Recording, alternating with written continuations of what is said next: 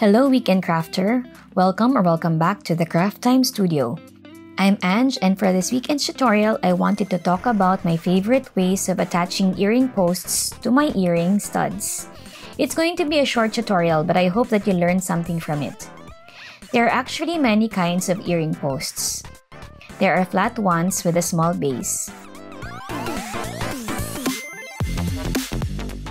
There are also earring posts that have extended pegs, as you can see here, and I will show you later where those pegs go. There are also plastic ones for those who are allergic to metal earring posts. I also wanted to show you some of the ways that you can attach them to polymer clay earrings. One of my favorite ways of attaching my posts is using super glue. In the States, a popular brand is called Loctite.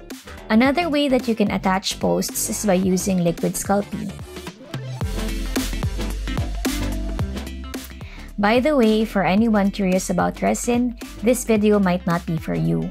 I don't work with resin, so it's not going to be discussed here. Let's start with using earring posts with an extended peg. This is actually my go-to post because the peg gives the earrings something extra to hold on to. The way that I attach this is that before I bake my stud, I already press down the earring post so that the peg leaves a hole on the back of the earrings. You can bake it with or without the post, but I prefer to bake it with the post in. Some reminders though on using the extended peg. First, you can't roll out your slab too thinly. The peg itself is about 2 millimeters. So you have to roll out your clay a little bit thicker. If I used a thinner slab, such as in this case, pushing the peg will cause it to have an indent on the top of the earring. So I recommend a slab that is about 3 millimeters.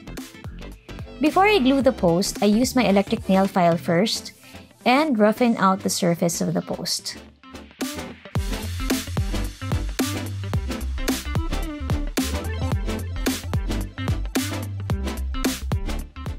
Then, I also roughen out the surface of the back of my baked earrings. This helps to better adhere my post to the earrings.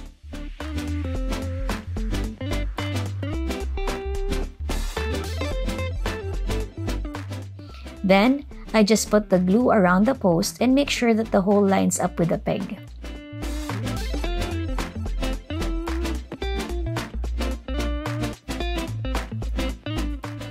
I have an example of an earring that's been sitting here, and I want to show you how I do a stress test.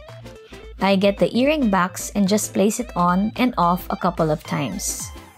One of the biggest client complaints that earring makers get is that the posts come off. So this is a way to really test the strength of your glue. I also used my pliers to give it a bit of a tug. And as you can see, it is adhered quite well. Another common way of attaching earring posts is with the use of liquid Sculpey. One way of doing it is by putting a little bit of Sculpey on the flat side of the earring post.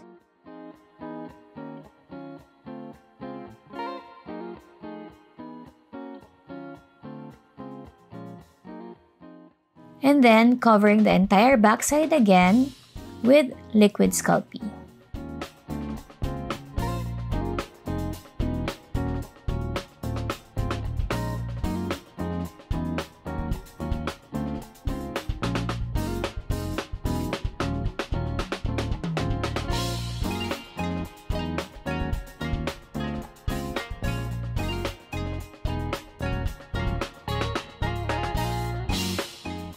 When this bakes, it will be more or less clear.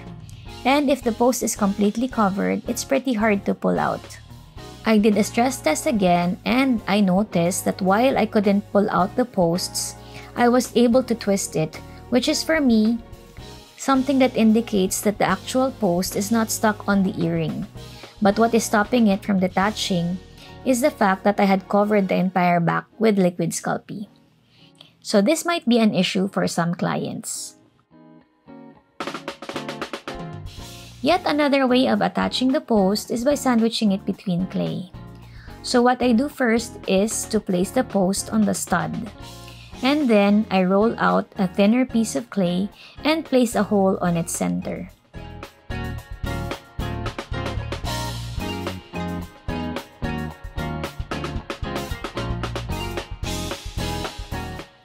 Then, I cover the post with liquid Sculpey and use the thinner piece to cover the entire back.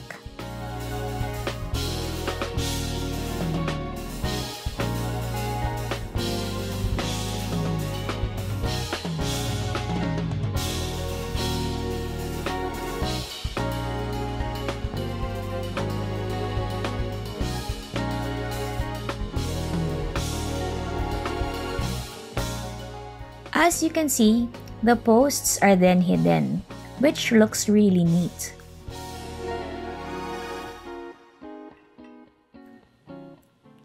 But the trade-off is that you will end up with shorter posts. Comparing the covered posts with the exposed posts, I actually lost about 1 to 2 millimeters in length on the covered posts. This might be okay on some earlobes, but if your client's earlobes are on the thick side, this might be a concern for them, as the earrings might end up too tight. And finally, for attaching the plastic posts, for those who are allergic to metal, of course, since this is plastic, I can't attach it to unbaked clay. So I have to bake my pieces first, and then I simply sand off the top of the post with my electric nail file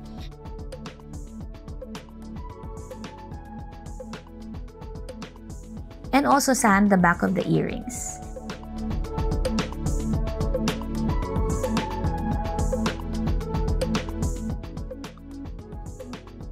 And then I attach it to the earrings with some super glue.